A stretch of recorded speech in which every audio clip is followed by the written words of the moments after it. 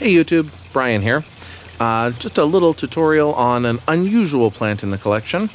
Here we've got Dioscorea elephantipes, an interesting caudex forming deciduous vine from South Africa. You can see it's not much to look at this point. This is roughly a 2-year-old seedling. It's got a nice caudex forming here. You can see this nice corky piece. That is going to get quite large. Over time, they can become feet across and feet tall just in the caudex, and they get fantastic patterning in the corky shell that's on the outside.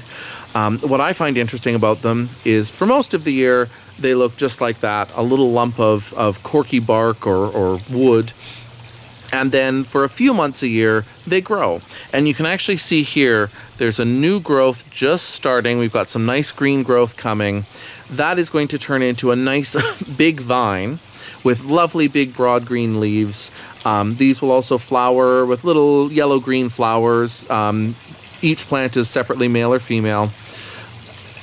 What's interesting with these is they come from such a dry area that when they're not in growth, here where I am in Victoria, we give them no water whatsoever. They don't want a single drop while they're dormant. If you live in a very dry, deserty area without the humidity, they may need a sprinkle of water here and there, but otherwise completely dry until they're growing.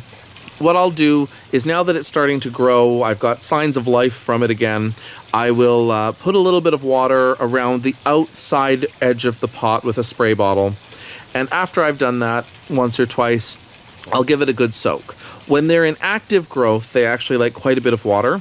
I had a bit of trouble with them last year. I didn't give them enough water when they were growing, and the vines were a little stunted and the leaves were a little smaller than they should have been. But when they're growing, we can give them a good amount of water, and as soon as they show signs of reducing their growth and yellowing off, we cut it off again and let them go dormant. I'd like to give a nice little shout out to the Victoria Cactus and Succulent Society here in town. They've been fantastic in helping me find some of these unusual plants and also giving me fantastic cultural advice on how to grow them. A great little group if you get a chance to join them.